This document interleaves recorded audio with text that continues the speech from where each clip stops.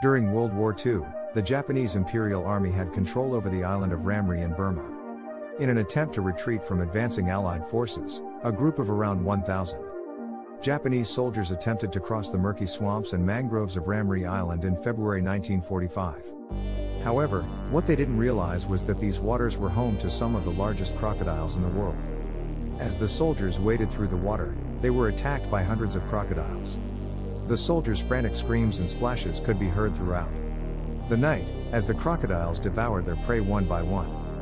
The few who managed to make it to shore were said to have been hunted down and killed by the local Burmese forces.